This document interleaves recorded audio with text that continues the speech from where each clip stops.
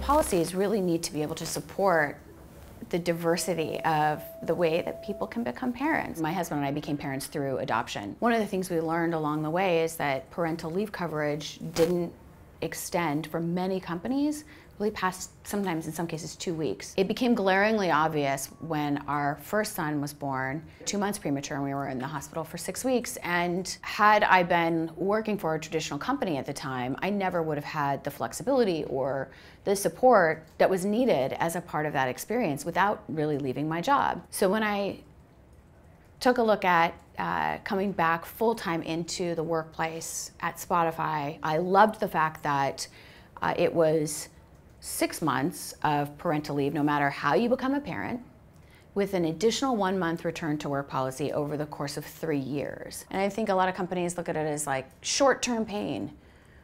We can't do this, it's too expensive, but really the long-term benefits far outweigh that.